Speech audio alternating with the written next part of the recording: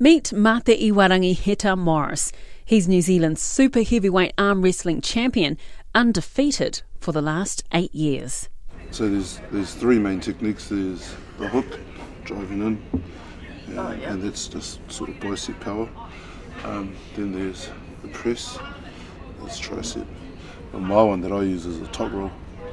So I sort of bend your wrist back and follow through. Oh wow! Do people ever twist their wrist, sprain their wrist, whatever? Break their wrist? Have you seen a wrist broken? I've seen an arm snap. Yeah. I've broken about 7 arms. Weighing over 160 kgs and standing in at 6.2 feet, it's no wonder he's been nicknamed the Beast.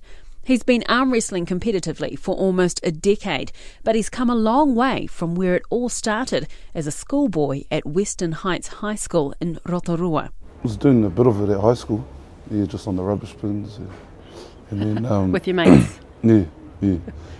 For food or whatever, yeah. And then a little bit, fast forward a bit, then I started doing it at the pubs. Serious, it just went from pies to jugs, pies to beers. He remained undefeated in his town for years, until one night.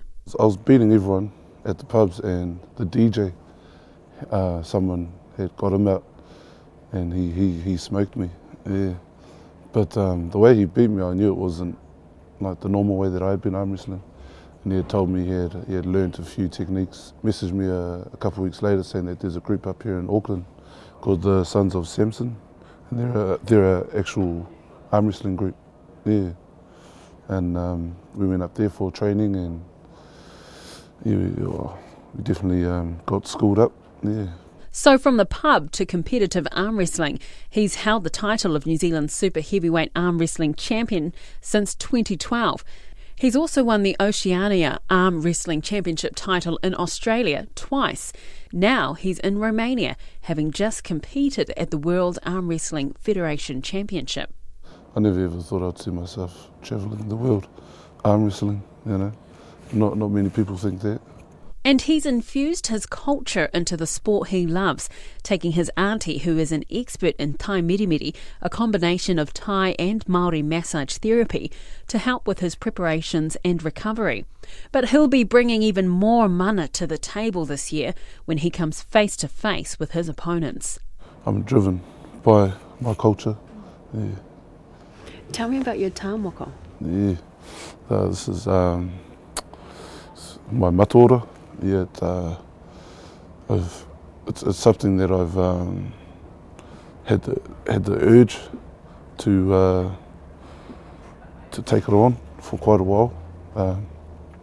So I do tāmoko as well, and for me to wear this is a representation of my whakapapa, where I'm from, our culture, my kids, and the mahi I do.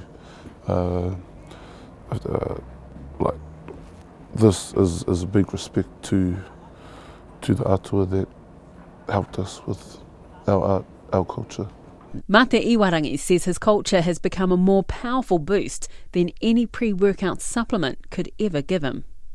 Well, every time I step to the table, I sort of go up there with my tupuna behind me, even more so now that it's on my face. How does it make you feel? Yeah, like to think about it now, it's almost getting me ready to jump on the table, but yeah, I'll save that. But I'm proud. Yeah, I don't want to say proud like of myself, but I'm proud to wear it. But beast or not, he's a sentimental, gentle giant at heart. One thing I usually do before I step up on stage is I look up to the top right of me, and I sort of envision my grandparents watching me. My grandmother was probably one of my biggest followers and fans. She didn't know anything about arm wrestling, nothing at all, but I can see her up there. Yeah, so it's pretty cool. And then right then, I usually get this like a tingling feeling up the back of my neck, and then that's usually when the beast is turned on. But it's not just about the thrill of competition. The sport has become so much more than that for the beast. Before arm wrestling, Mate Iwarangi had a hard life and battled alcohol abuse. He says the sport became his saviour and turned his life around. So yeah, about when I was arm wrestling for beers at the pub and stuff, yeah, I was in what you'd call like a good role model for my family and for my kids, yeah. And my grandmother could see that. If you hadn't changed your life around and you weren't doing what you're doing today, where do you think you would be at?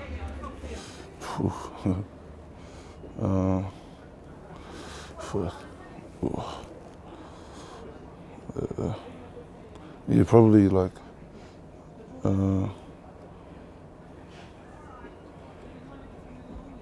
I don't really see it getting worse than where I was, but yeah, probably in jail. Yeah, I don't know, probably not being able to see my kids. And, yeah. It was a bit of a hard question.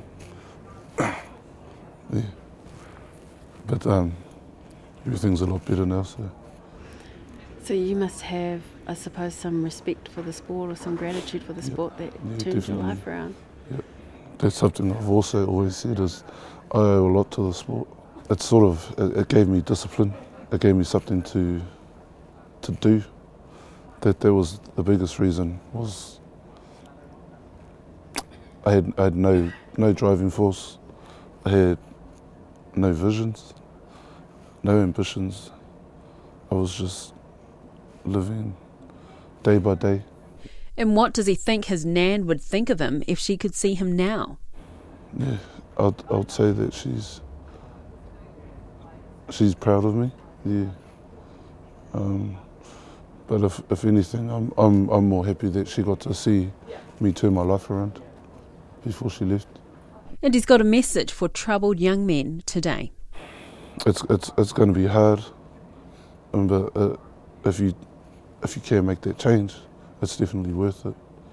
There's going to be heartaches, hardships. There's going to be sacrifices you don't want to make, but it'll pay off if you're on track to something that you can see that will better your life. It's going to be a hard road, but it'll be worth it. Like I've always said this. It's at the end of the day, I'm just arm wrestling myself, you know. Yeah. So I use that when I go up on the table. To try and better yourself each time. That's pretty much the goal. Yeah. I'm on a mission, so I'm doing something with my life. For First Up, Indira Stewart.